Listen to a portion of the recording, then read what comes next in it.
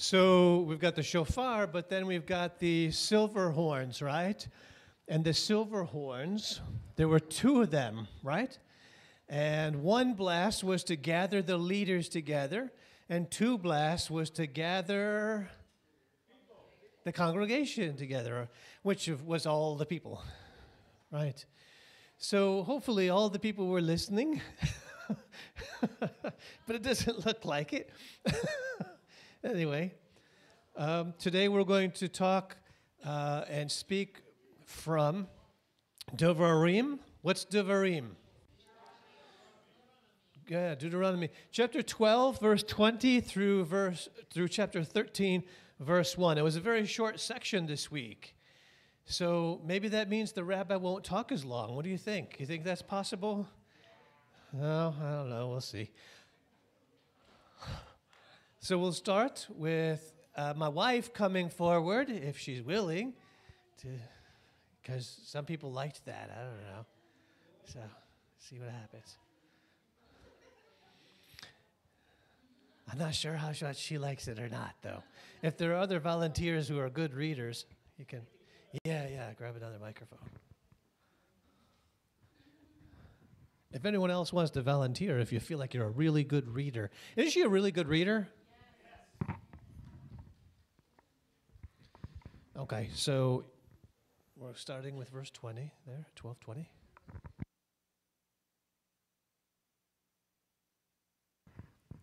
When Adonai your God expands your territory as he has promised you, and you say, I want to eat meat simply because you want to eat meat, then you may eat meat as much as you want. Did the point come across there pretty easily? Eat meat, right?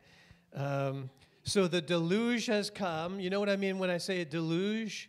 The major cataclysmic flood has already hit the earth, right? So the original diet, which is in Bereshit or Genesis 1:29, has been extended. We're no longer in Gan Eden, in the Garden of Eden. Flood has destroyed the earth, and so now we're allowed to eat meat. Some say Baruch Hashem, and if you like meat. And so we see that you can eat meat in Bereshit 9, verse 3. And then the Torah defines which meats we can eat, of course, right? So as I'm thinking about this verse, 1 Timothy 4:3 came to mind for some reason. Maybe I was reading another commentary or I don't know. But 1 Timothy 4:3, there's this group who are talked about. There's some group who Shaul was talking to Timothy about, a group of people who were doing two things. They were forbidding to marry, and they were also abstaining from foods. Everyone say forbidding to marry and abstaining from foods. And not just any foods, foods which God hath created to be received. Okay, so I would suggest that we take that second comma out, and that it's forbidding to marry is one thing, and forbidding and abstaining from foods which God has created to be received, right? It's not from abstaining from foods, anything, anyone, anywhere ever thinks of as food, which are all created by God to be received. No, that second comma. Remember, there were no commas in the Torah originally, right? And no commas in the Greek passages either originally. And so abstaining from foods that God created to be received. And where are foods defined, by the way? In the Torah, in Leviticus 11, and there's in one other spot as well. Okay, so is that verse in Timothy talking about Jews and kashrut? Because a lot of Christians, if you've been in the Messianic movement for a while, you probably had that verse thrown at you at some point, right? This is you guys. What are you doing? You're not supposed to be, what are you doing? Abstaining from foods. This is a very bad group if you read the passage, right?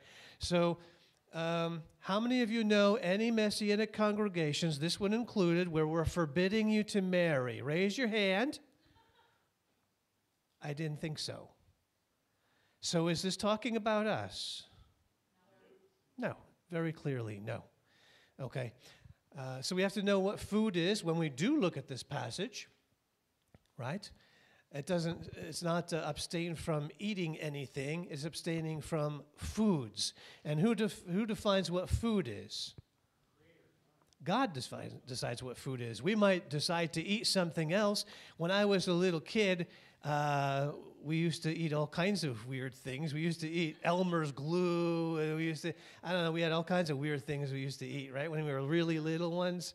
But that doesn't mean that Elmer's glue is food, does it?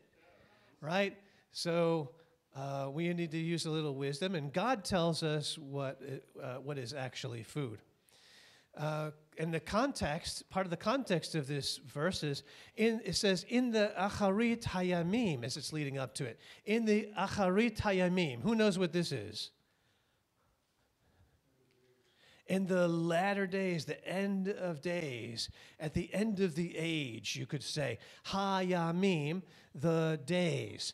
Acharit, remember some of you Hebrew students, remember those preposition chapters? Lifnei achare, lifnei achare, right? Before and after. So the latter days, the later days. And in those latter days, how many believe we're in the latter days, by the way?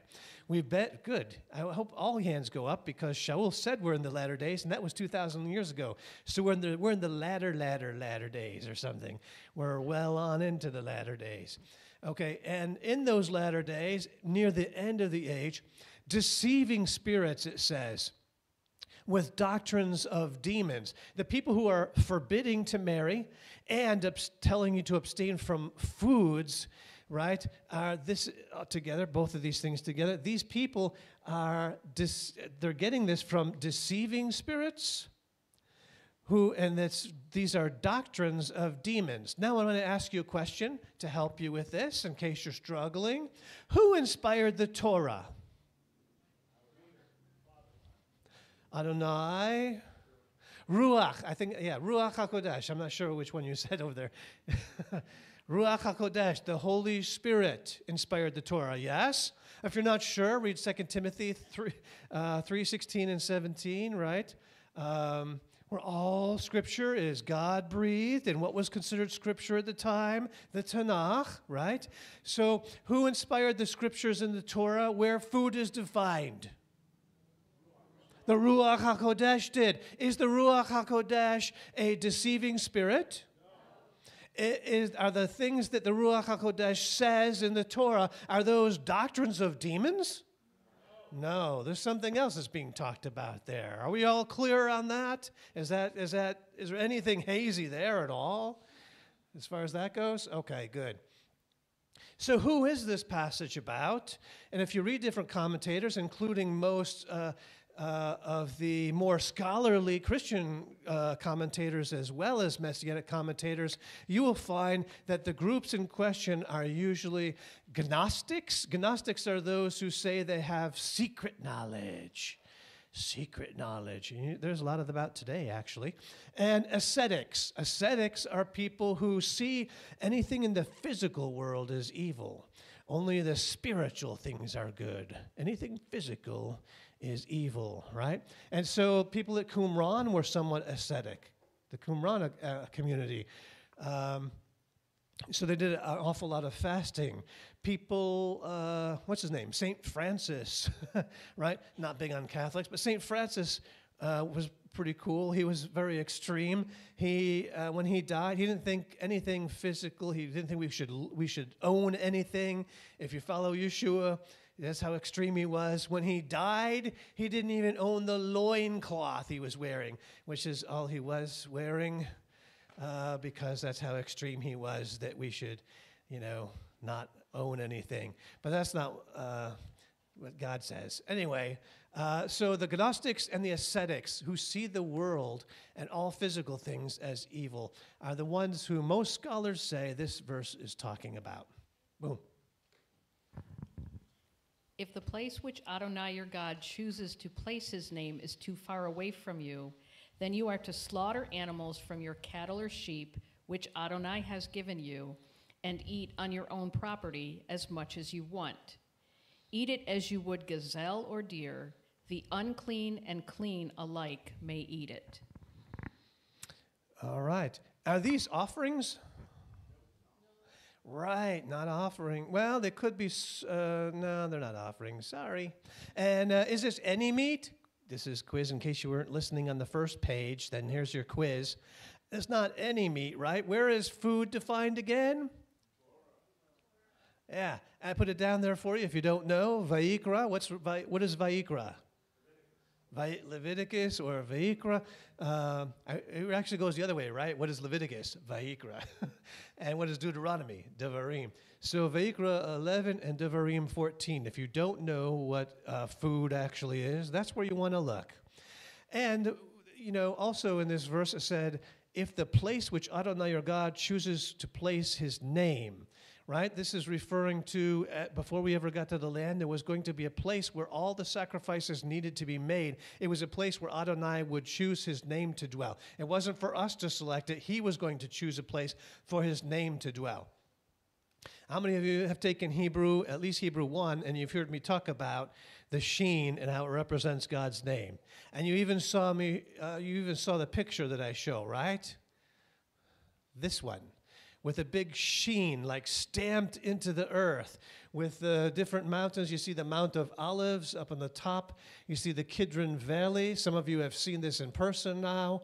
And it comes down to this point at the bottom of the city of David. You see the Central Valley. The city of David is between those two. You see the Temple Mount up on top, like it's the big dot on top of the sheen. And then Mount Zion and Yaphagate is this larger part of the old city. And some of the valley, the Hinnom Valley on the far side, they all come down and they meet down here in the corner. See how deep the Hinnom Valley is? Yeah, see how dark it looks? It's showing you how that's very deep, right?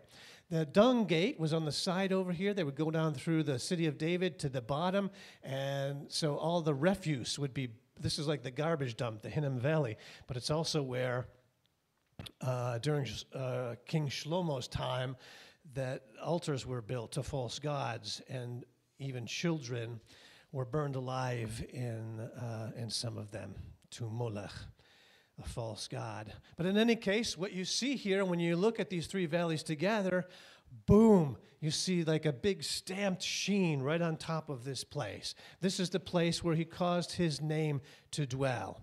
There are other scriptures that tell us this is where he chose for his name to dwell, and that's where the temple was built. Okay. Just take care not to eat the blood, for the blood is the life, and you are not to eat the life with the meat. Don't eat it, but pour it out on the ground like water. Okay, you see where it says take care in your Bibles? I don't know, some of you aren't even looking at the Bibles, but see where it says take care? In the Hebrew, it says Rak Chazak. How many of you are familiar with Rak Chazak? I know some in the other room are. This is, at one point, it was considered a battle cry in the book of Yehoshua. Who's Yehoshua? Joshua, right? Yeah. Be strong and courageous, right? And when we're going into battle, this is Adonai was talking to him, telling him over and over and over again, be strong, be courageous, be a man, you could say. Stand up, be a man. Don't be afraid. And then when the people were going into battle, the soldiers going into battle, the same thing was the battle cry, telling them, Rak Chazak, be strong. And here, that's what's in this verse. It doesn't say just take care. It says just Rak Chazak, be strong not to eat the blood. Sometimes it takes strength, inner strength, to defy peer pressure, for example, of those around you who are doing things that are wrong. You got to be strong to stand up to things like that. When you're enveloped, when you're engrossed, when you're submerged in a society that's filled with filth and sin everywhere you turn, you got to Rak Chazak, you got to be strong. Amen? A couple of you. Oh, man. Rak Chazak. Everyone, look at your neighbor and encourage them. Say, Rak Chazak. Be strong. Be strong. Don't eat blood. In the Torah, it was even before Moshe, we were told not to eat blood. And after the flood, we were still told, after the flood, we were told not to eat blood. In the Torah of Moshe, we were told not to eat blood. As early as Bereshit 9:4, when we were first told that we could eat meat, we were told not to eat blood. At the last Seder, some guy named Yeshua said, "This is my blood, which ratifies the Brit Chadashah." Do you think he was telling them to commit cannibalism, to defy the Torah, the law of God? Do you think the Messiah, the real Messiah, not a false Messiah, would be telling the people, break God's law now and drink my blood, my actual blood? I hope it's an easy answer. But for Christianity, for many hundreds of years, it hasn't been an easy answer. If somebody comes and they say that they're Messiah and they're telling you to break God's commandments, guess what they are? A false Messiah. A false Messiah. He's saying, this is my blood which ratifies the Brit Chadashah. He's holding what? The cup of redemption, which is full of wine, which is called, what else is wine known as? The blood of grapes. This is symbolic. It's called figurative language. And otherwise, in Acts 15:20, and in verse 29, and in chapter 21, verse 25, when the people out in the diaspora, Jews and Goyim, and this particular question is from the Goyim, send to Jerusalem and say, hey, what about these Gentiles? What are they supposed to do? Aren't they supposed to, yada, yada, yada? And there's a ruling council, and there's certain things they say, here's a starting point. Don't worry about it. You are accepted in the community, and you are supposed to go to the shul and the synagogue every week, because part of it says, these are the basic rules. These are the foundational rules. This is what you should do, because you will hear the Torah every week in the synagogue, right? Meaning, which implies they believe these new believers will be going where? To the synagogue. When? On Sunday? On Shabbat, it says. It's very clear in the language in Acts that their expectation is these people would grow from this point. But initially, there's just a few things listed. One of them is, don't drink blood. Apparently, it was a very important thing, because drinking blood is disgusting. Vampires drink blood. Ooh, yuck. So don't drink blood. And so this was a ruling going out to the Goyim from the leaders who actually walked on this earth with Yeshua. Are you with me? So we're not actually drinking actual real blood. It's called a figure of speech. It's a metaphor. A metaphor is a thing symbolic of another thing. When Yeshua says, I'm a rock, is he a literal rock? No, rocks don't walk, and they don't wear things unless, It's things that shouldn't have to say, right? It's a metaphor. Right? The blood of grapes is representing his actual blood that he's about to die and pour out for them, right? When he says, what is basically saying, which I cover often here among you, is I'm willing to give my life for you. It's like that marriage proposal, giving that cup to the woman, offering the cup to the woman full of the blood of grapes, and the man is saying, the young man to the young lady, I'm willing to give my life for you. Will you have me? I would give my life blood for you. Which is very different than the basis and foundation for many marriages today, where people are going into marriage with the idea, what can I get from this person? It should be, I want to take care of this person. I love this person, not I want to take advantage of this person. The Romans charged people because a lot of people in the diaspora, a lot of the Goyim, didn't understand this. And so they started saying, we're eating his body and drinking his blood. And the Roman government charged believers with, guess what? Cannibalism. Cannibalism. And by the way, part of this, even to this very day, Romans, and the ecclesia, or the kahal, the kehila, when it takes on this new institutional name later on, right? In this later institutional organization, they have priests. There's a difference between a rabbi and a priest. A rabbi is a teacher. I teach you things, right? A priest is something different. A priest is a intermediary. A priest makes sacrifices for you. When they take the bread and the blood and they break that bread, they are, in their understanding, in their own theology, they are saying that they are crucifying him, they are sacrificing him over again every time they do that. What does the Bible say? My Bible says he was sacrificed once for all.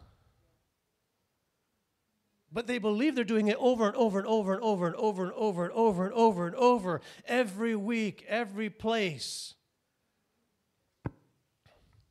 It's a doctrine called transubstantiation, where they believe after they say these, you might as well call them magic words. After they say these certain words over the wafer and the grape juice or wine, I think they use wine. Catholics use wine. Anglicans don't, and they do some of the very same things. When they say this over it, it actually becomes his body and his blood. No wonder there's a charge of cannibalism. People who are believing that, and then they're sharing that and saying that openly. In their mind, it is cannibalism, even though it's not actually cannibalism. By the way, those words that were said are hoc est corpus meum. Now, churches were built in a way that's Latin, and what they're saying, and when they say it, the way churches were built, it would echo. This is my body, right? And it would echo throughout the place until the words kind of mingle together. If you're sitting very close, you could hear the priest say these things. You would know what he's saying. But people in the back, by the time the last few words are coming through, it would all kind of jumble together, and it would sound like Hocus Pocus. This is where Hocus Pocus comes from. No kidding. No kidding. And it kind of is like Hocus Pocus, isn't it? I'm saying magic words, and now it's actually Yeshua's blood and body. How big was Yeshua? There are Christian commentators who have said that if transubstantiation is actually true, Yeshua had to be bigger than Mount Everest. Think of all the millions and millions of people, probably billions, over hundreds and hundreds and hundreds of years, eating his body and drinking his blood for every week, all of this time. They say he had to be bigger than Mount Everest.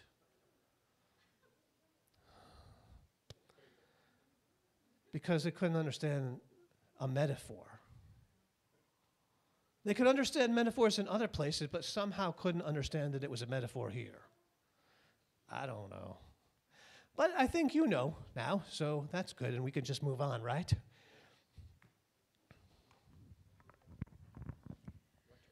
Do not eat it, so that things will go well with you and your children after you, as you do what Adonai sees as right. Yes, there's a purpose, right? There's a purpose here, a purpose clause. How do we know where the purpose is? Where's the purpose clause start? What are the two key words to tell us what the purpose clause is? So that, yeah, that tells us the purpose. But it gives me pain sometimes. Like, do we always need to know what the purpose is? If God tells you to do something, do you always have to? I don't know, you have kids, right? Do your kids always have to know? They think they always know why do I have to do this? Why can't I do that? But do they really need to know why? Or do they just need to do what you tell them to do?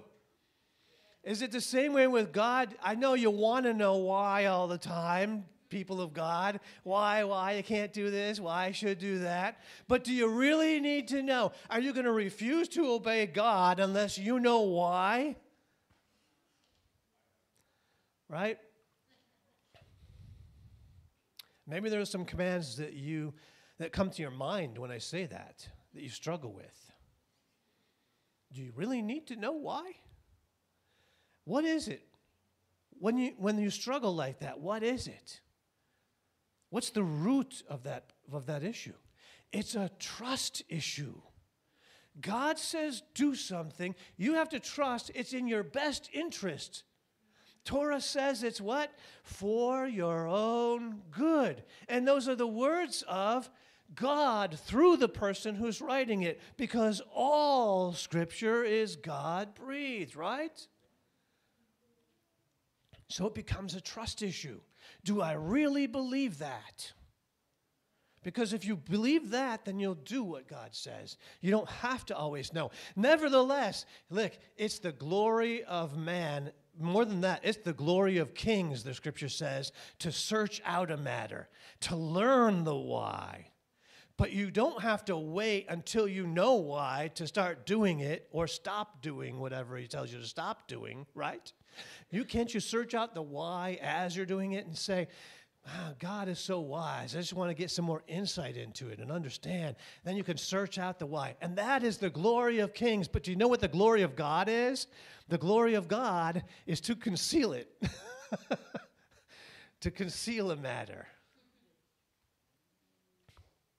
In this verse, let me ask you, look at this verse. Is there a promise here in this verse for us?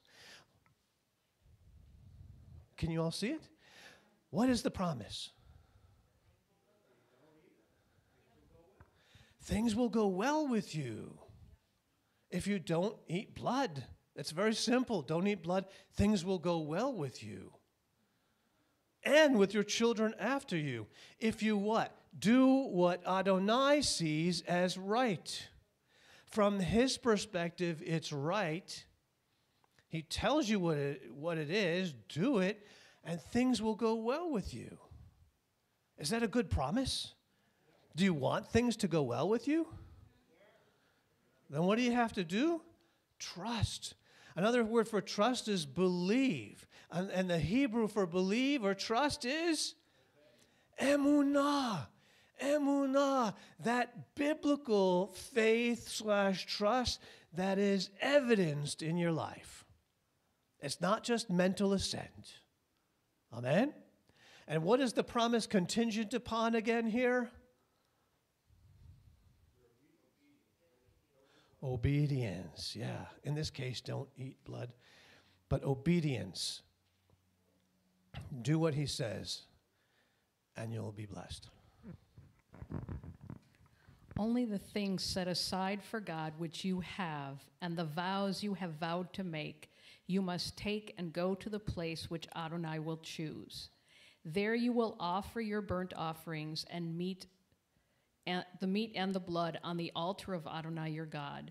The blood of your sacrifices is to be poured out on the altar of Adonai your God, and you will eat the meat. Obey and pay attention to everything I am ordering you to do, so that things will go well with you and with your descendants after you forever, as you do what Adonai sees as good and right. Amen. So there are exceptions to this. Vows, right? The things that would need to be taken to the temple for vows, or for guilt or sin, or even voluntary offerings. If you look into the commentaries, you'll find peace and thanksgiving offerings are eaten by the owner or guest. Not all offerings are eaten by the owner, the person who brings it, but certain ones are, and those are the peace and thanksgiving offerings. If you need a refresher on that, go ahead and you look on YouTube back in the early chapters that we covered from Vayikra. What's Vayikra again? Leviticus. What are the key words here that bring blessings again? In verse 28, obey, and pay attention to everything I'm ordering you to do. Obey and pay attention to everything I'm ordering you to do. Yeah, obedience, right? You got to pay attention. That sounds a lot, all of that together, wrapped together, sounds like to me, being in where we are, sounds to me like Shema. Shema. Just Shema.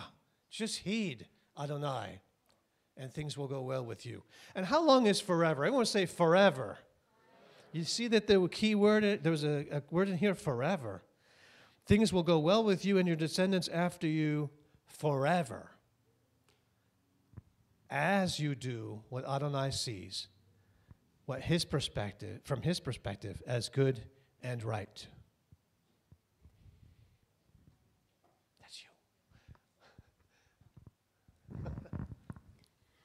When Adonai your God has cut off ahead of you the nations you are entering in order to dispossess them, and when you have dispossessed them and are living in their land, be careful after they have been destroyed ahead of you, not to be trapped into following them, so that you inquire after their gods and ask, how did these nations serve their gods? I want to do the same.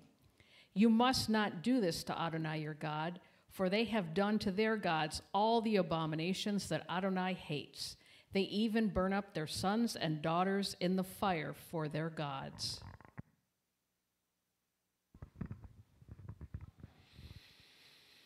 First John 4:16 tells us that God is love, right? Is it a different God? See, because there's a heretic, Marcion, said, see, this God, he hates things. It must not be the same God. He judges people and stuff like that. He must be a different God. There's the old evil God, and there's the new good loving God. Apparently, Marcion never read the book of Revelation, right? Where Yeshua's coming back to stomp on his enemies till their blood runs like the blood of grapes up to the bridles of the horse, right? God is love, yet he hates. What is it that he hates in this passage? Do you see it? Abominations. God hates abominations. There are certain things which are abominations. You can read about them in the Torah. Anybody know any of them off the top of your head? Idolatry from this passage. Fornication. Well, what was that? I'm not saying this. What is it again? Homosexuality. Uh-oh. Uh-oh. God says that's an abomination. An abomination. So, and so that's what he hates in here. He hates abominations. So key question here. Does this warning still hold? Does God still hate abominations? Yeah, he never changes. He never changes. I don't care what Oprah says, or Dr. Phil, or anyone else. I care what the Bible says. Should someone tell the Pope about this?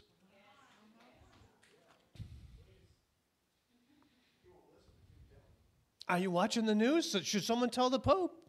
I don't think he knows.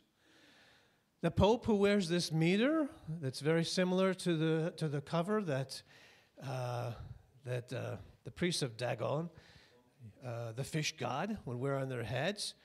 They say that there's a defense on the Catholics' part. They'll say, no, this is a mitre. This is not the same thing. It's taken from the Torah, they'll actually say, and this is what the priests and the Mishkan wore. No. Does that look like a turban to anyone here? The word in the Torah for what the priests wore was turban. Does that look like a turban? The fish head look like a turban to you? Anybody? Sorry, Charlie. That's not a turban. Also, at the Vatican, you've heard me talk about it before. You can see a picture here. You can find close-ups if you look. You can just Google pictures and find that some of the, one of the things they did, they took idols. This is the church, the Roman Catholic Church. Took idols of people like Zeus and other Greek gods, brought them by ship to Rome into the Vatican, and renamed them. One of the statues of Zeus is now Peter. Peter. It's an idol of Zeus. And people going to the Vatican for hundreds and hundreds of years would show their great devotion, which is really weird to me, their great devotion to Peter by kissing Peter's toe. Even if it was Peter, I see this as really problematic, but it's not even Peter. It's a statue of Zeus. They've been kissing his toe until at this point, Peter's toe is gone. His big toe is worn off by the kisses of people who've been led astray to kiss the toe of an idol of Zeus.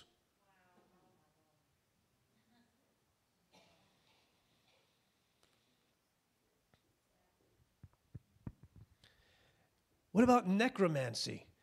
When you are, it's one thing to say, hey, we honor these people in the past, like in the book of Hebrews in chapter 11, the heroes, some heroes of faith, right? That's wonderful. We look at them, they're exemplars. Look at what he did. I can't believe, Abraham, so much faith. Look at Noah building the ship, so much faith, so wonderful. We should be emulate their faith to whatever degree we can, right? Follow after them. It's a far cry from that to say we should pray to these people because they're now in heaven like they're little mini gods or something, and they can do miracles for you.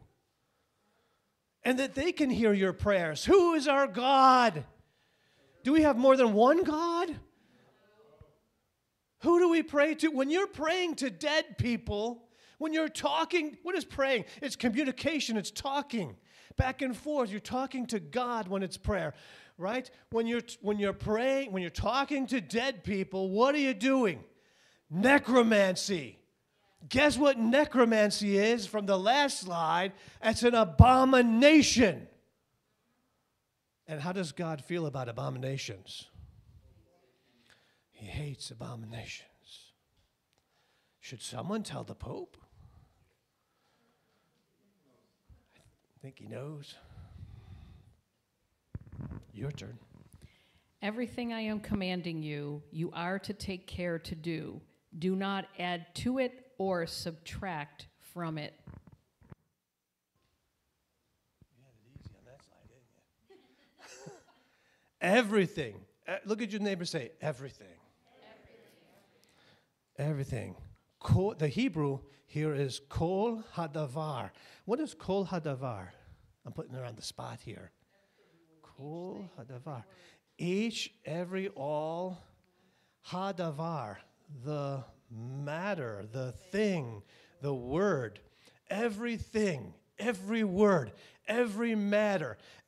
That's what? Every word, everything, every matter that I'm commanding you. Who's the I? Adonai, that I'm commanding you, you are to what? Take care. What was take care again? Rak Chazak, be strong to do. And do not add to it, and do not subtract from it. Amen? Take care. In this case, the take care is different from the other take care. See what it says here, and you might recognize the roots. Tishmaru, do you see the root there? Anybody see the root? The shin and the mem, and what's the third letter in the root? Resh. Like in shomer, guard, protect, observe. And what's the root in the next word? La'asut. La'asut. No, lamed is ayin, sin, and the third one is dropped off. The hay, which is, remember the root for doing what? Okay. Do, observe, protect. See, this was the translation is like, be careful, take care. You will observe, protect, guard it in order to do it. Not just to know it, guard it, protect it, observe it in order to do it. Amen? Has this verse been heeded?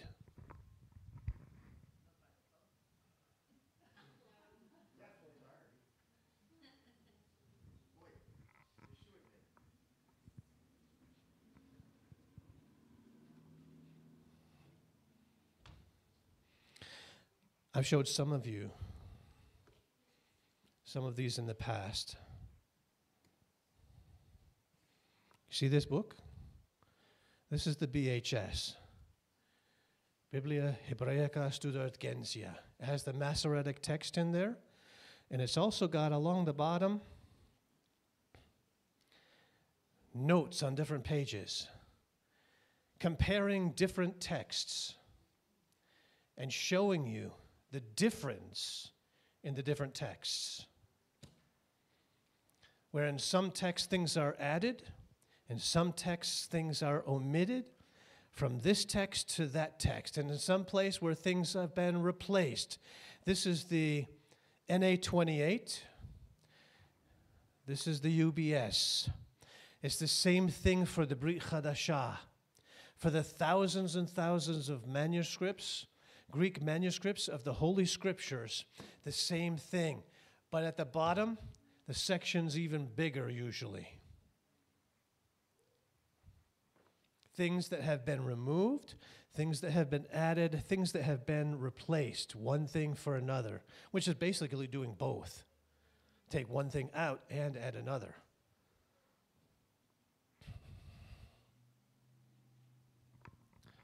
Are you surprised?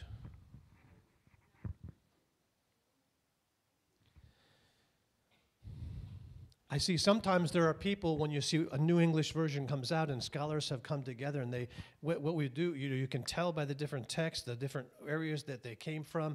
You can examine. I've examined texts that will show you from the beginning everything was exactly the same with this passage with 4 or 5 verses in a row, exactly the same for hundreds of years until about 300 and something, like 11 or whatever. And all of a sudden, this is not scribal error, by the way, because it's not happening in one place. All of a sudden, all of them in every region, any new manuscripts all over the Roman Empire, all of them, all the family groups change at the same time. What is that? That particular one is Constantine. Some sort of council, some decision was made. We don't like the way that's written. That doesn't match our thinking. Does that disturb you? It should disturb you. I see some people now who get newer versions of the Bible. Some of them are very, very bad, right? But some of them are very, very good. Some of them, the scholars get together, they say, this verse was nowhere. Where did this verse come from? I don't see it anywhere in any of the regions, in any of the earliest manuscripts. The first time I see it is in 600 AD and only in Spain. How did it wind up in everybody's Bible today? I don't understand how this happens. It was in none of these manuscripts, of which we have many from before that. Where did it come from? In one case, a whole passage about this big.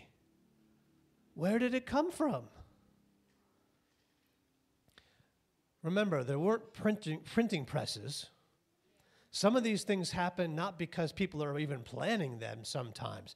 Sometimes it's someone hears a great message and they are rich enough that they own their own copy of the scripture and they hear a great story that goes with the message. They might write the story into the side of it or something, or underneath at the bottom of the page or something. And then the next time when someone is going to make a new copy of the scripture, they don't know if it was a note from the original writing of the thing, where maybe there was a mistake and the scribes were trying to fix it and correct it and saying, hey, that was missing. I had to add that in. They don't know that when they go to make a new copy years later from that manuscript. You see? And things can wind up getting added in. So people, sometimes we know, because we can see older manuscripts that never was here, and all of a sudden it's here in this one place. I don't know why it's in the English Bibles right now. We're not going to put it in our version, because it's obviously it was not in the original. And then you see the internet theologian come on and say, those people are evil. Look what they did. They took out some of the Word of God. Well, not in that case, they didn't. Do you understand? People who don't know any better, they're just guessing. They're saying it was in my Bible then, it's not in there now. These people must have taken it out. No, your Bible that you had was printed in 2000 something, and it was from a version that originated in 1500 and something or even later. You don't know what was in the original.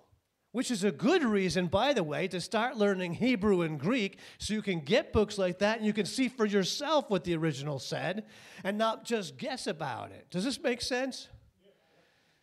For those who are still awake, it makes sense? Okay.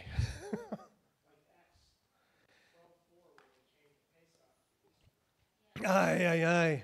Yeah, don't get me started with some things that happen. Replacement, exactly. It's a dangerous game. Revelation talks about it with the prophecies that are written in Revelation. Those who take away from or add to the plagues of that book, what will happen to them? God will add all those plagues to them. Have people done this dangerous game, adding to the prophecies of Revelation? You ever hear of Nostradamus? Is he adding to the plagues of Revelation? What about the Talmud? Adding to God's word. What about Jefferson's Bible? Did you know about Jefferson's Bible, where he took all the miracles out? Thomas Jefferson took all the miracles out. What do you think about that?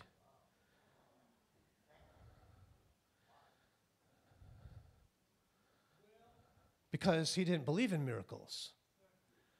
I believe he believed Yeshua, Jesus, was a great man, but I don't believe this miracle stuff. We could take these lessons he teaches and use that for our kids. But we don't have this miracle stuff. What is that? They're not believing that he's God, is what that is, what it boils down to. You understand?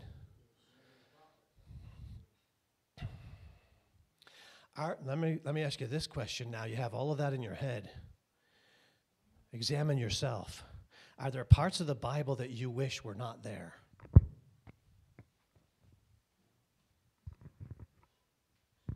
Are there parts that you struggle with or that you don't understand, and because of that, you wish they weren't there? Are there commandments or judgments of God with which you disagree? Search your heart. Who should conform? Who should conform? The Constantinian Council decided it's God who should conform. We're going to change his word. I'm asking you, who should conform? You or God? Do not conform to this present world, but be transformed by the renewing of your mind. Renewing of your mind, bringing you into conformity with God and his word. Amen? Folks, it's time. You told me you believe we're in the Acharit Hayamim. You told me you believe that we're in the last days. You can look at the news, it's unmistakable. It is unmistakable. There are prophecies that were supposed to happen in the end of days, and guess what? A lot of them have already happened. We are there. It's time. It's time for the bride to do what? What is the bride supposed to do that Yeshua comes back for? Because he comes back for some people, right, are not ready. There are 10 virgins and only half of them get in.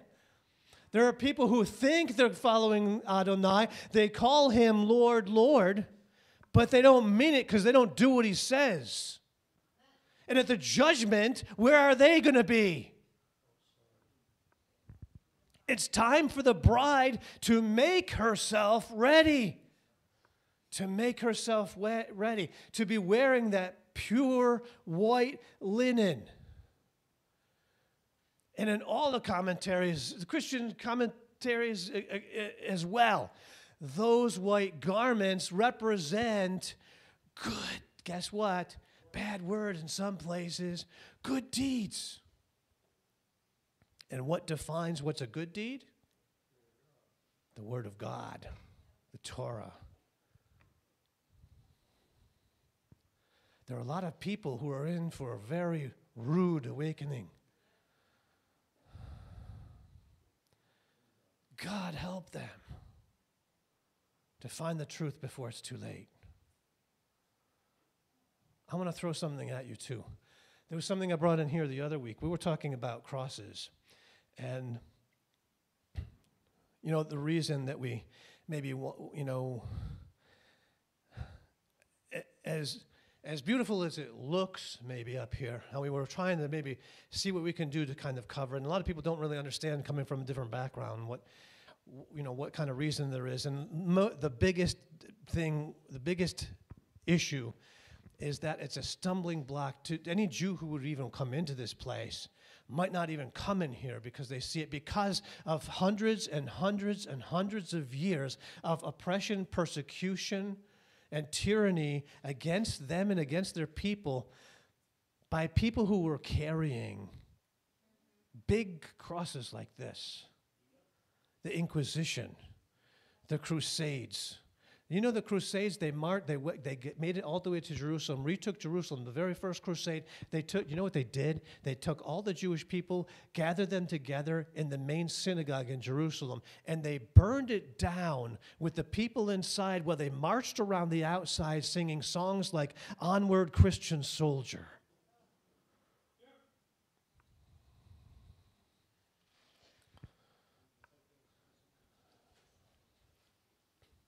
Look, there are negatives, but I don't want to be all negative here. I know that at one point the T is also representative of the cult of Tammuz, false god. I know about the Ankh, which is a cross that the Egyptians used. I know those things. I want to show you something else, though. I want to show you something else. Torah. Everyone say Torah. If you go back to the really, really old Hebrew,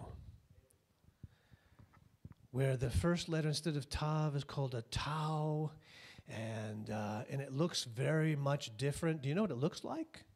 You can see it in the picture. It's a cross. And the second letter. And you know what the cross meant in Hebrew? It had a meaning all by itself, just that cross, which sometimes was slanted so it looks like an X, right? More often the X, but sometimes the cross, most often the X, which is very odd also because later on in a whole different language in the Greek, the X came to stand for the Messiah. And Christos stands for the Messiah in Greek. But in the original, the cross, and you know what the cross stood for? Covenant. It means covenant. Mark, sign, or covenant. Now let me give you the next word, the Vav. And some of you know, if you haven't seen it, I want you to go online and find where I gave a message, the mystery of the Vav, so you can understand that one much, much deeper. But the Vav, the original shape, it's shaped like a nail. And there's a mystery in the word toldot, and some of you, I hope, remember it. You remember it? My own wife. So go look up the mystery of the Vav. You got to know this. So the Vav looked like a nail. So so far we've got a covenant and a nail. And the word covenant is in the shape of a cross with a nail. And the third letter, the Resh. Resh still means, it's very close to what? Rosh. And Rosh means what? Head. And the word Resh, or the letter Resh, see it there? It's like a head. You see the hair on the top? It's like a profile. You see the profile? It was the shape. It's a head. And the head represented a man. Like you're counting people, you count. We still say today, count heads. At least we did in the military, right? Count heads, right? Count people is what we're saying. So there's a covenant, which is a cross with a nail and a man. And the last letter, hey, is a man calling. He's jubilant. It means behold, revealed. The Torah is a teaching. Torah means teaching or law, but it's teaching is the primary. The Torah is a teaching that's revealed by a man who is nailed to a cross. Do you think this is an accident, this one? So am I altogether against crosses or something? No. No. How can I be? It's part of Old Hebrew. But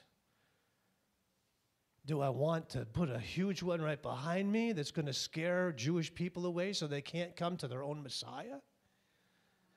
No.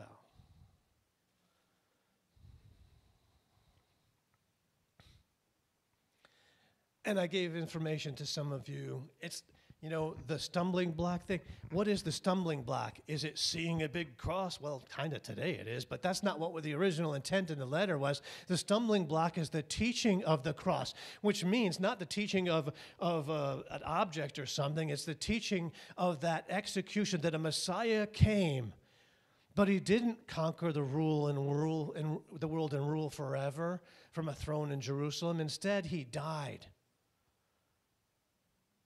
And if you ask Jewish people today, why don't you believe Yeshua is the Messiah? A lot of them will say, well, he failed. He's not ruling the world, is he?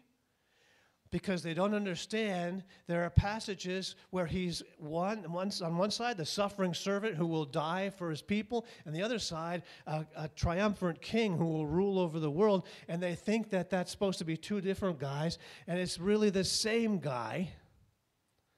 They're finally coming to the realization and acceptance of the suffering Messiah a little bit better. The ancients did from before Yeshua's time. It's kind of been lost, and it's coming back. The Lubavitchers, all right, are saying, hey, we believe our rabbi is the Messiah, and then he died. They're saying, well, pride tells them they can't be wrong, so they must search the scriptures to find out why the Messiah died. And then they find out, he's supposed to be a suffering servant. He's supposed to die for his people, but he's supposed to come back.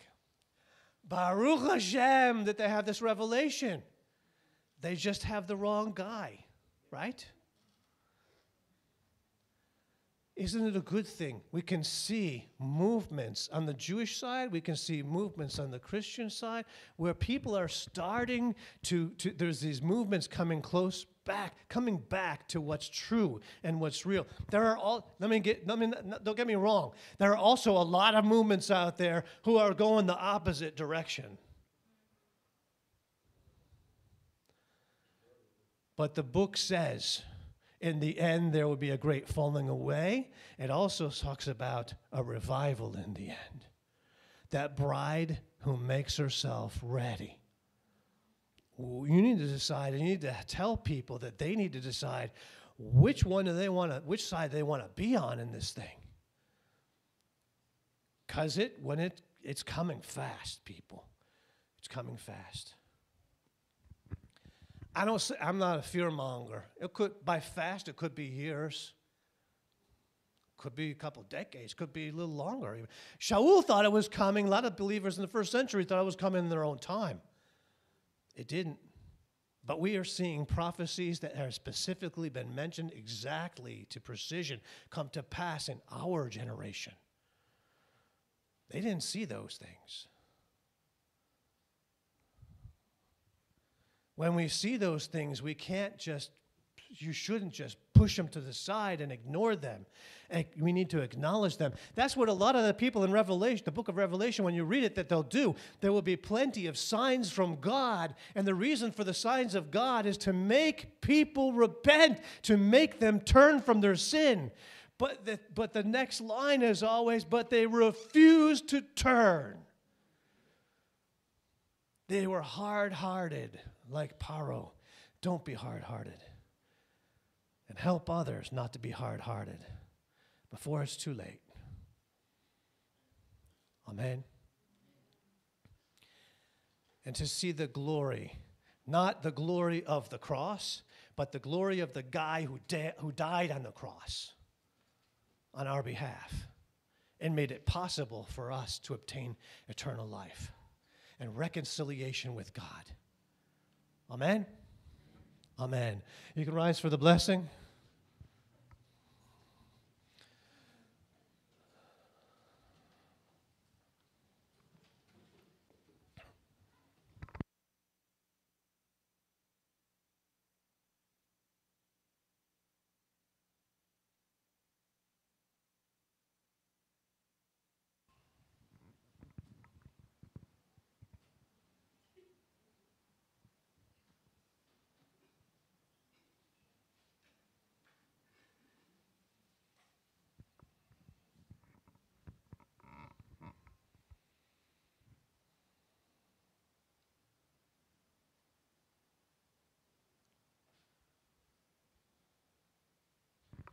times when I'm tempted to say things like, I hope I didn't step on your toes, and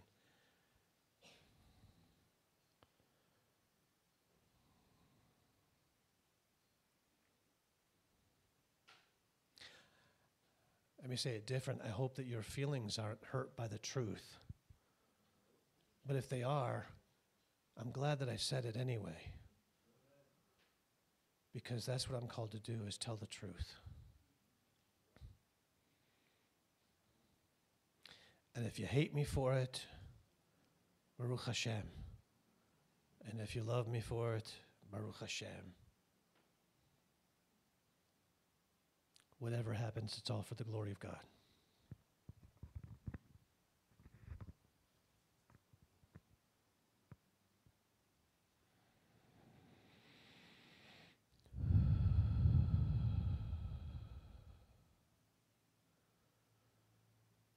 Yavarecha Adonai v'yishmarecha.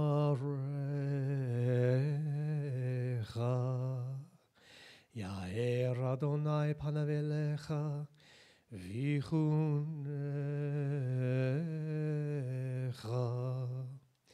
Ya'er Adonai panav elecha v'yasem lecha shalom.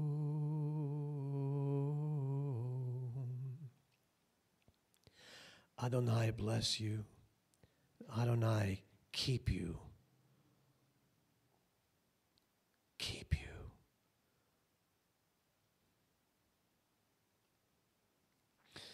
Adonai make his face to shine on you and be gracious to you. Adonai lift up his countenance on you and give you his shalom. B'Shem Yeshua.